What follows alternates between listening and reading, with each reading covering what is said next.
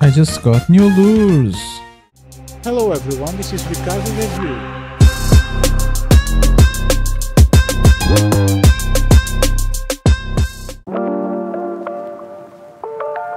If you like soft plastics, this episode is for you. So this is a DUODUOYU aging worm. It's 0.25 grams, 40 millimeters. Very cool action because of the tail and that tail end that had some weight.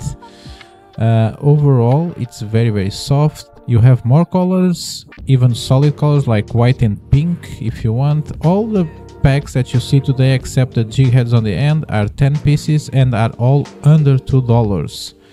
This is a double antenna lure. It's 0.4 grams, 40 millimeters, pretty cool. A lot of meat in them, even though they have the ridges on the body.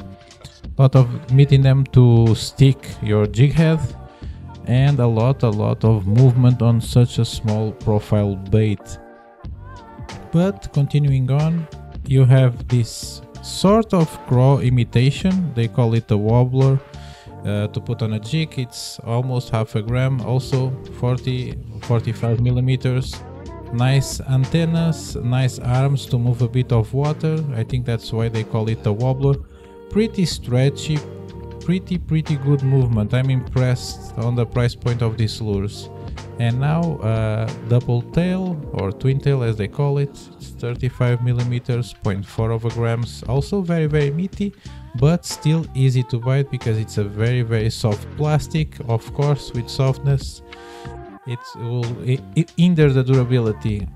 Similar one to the wobbler, it also has a lot of appendices on the side and double tail, but for me the cheapest item in there, it's these jig heads.